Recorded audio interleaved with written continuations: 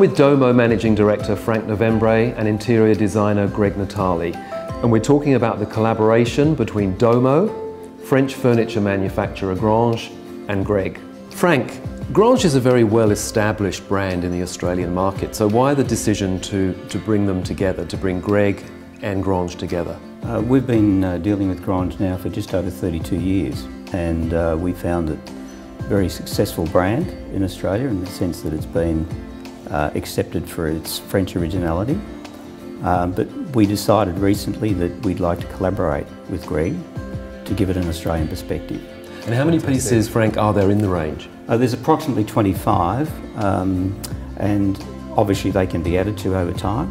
But at the moment what we're dealing with is predominantly a dining setting, a lounge setting, a study and a bedroom.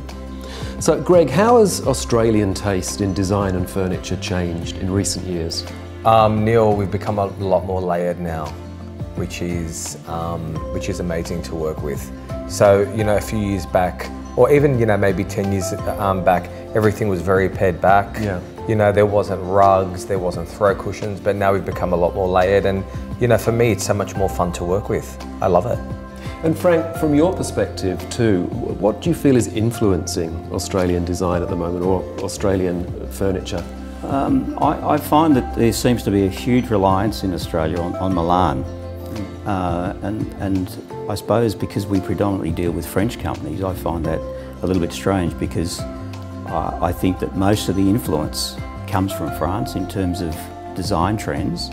I think the Italians execute it much better in furniture, but I think in terms of colours and fabrics, generally the trend-setting colours and fabrics come out of France. Greg, would you agree with that? Where is this layering coming from? Where's the influence? I totally agree. It's for me, it's from France and America. So French designers have always layered really well.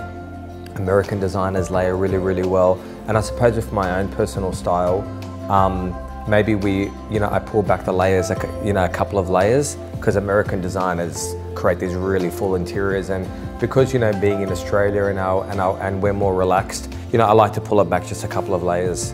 But definitely France, and for me it's also America. So how did you approach this collaboration with Grange? Look, I've always loved Grange furniture. I'm really passionate about the brand.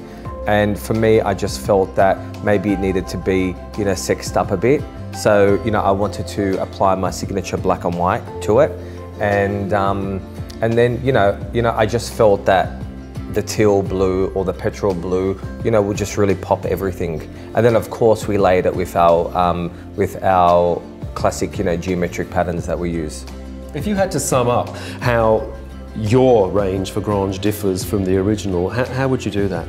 All right, I'm going to say tailored.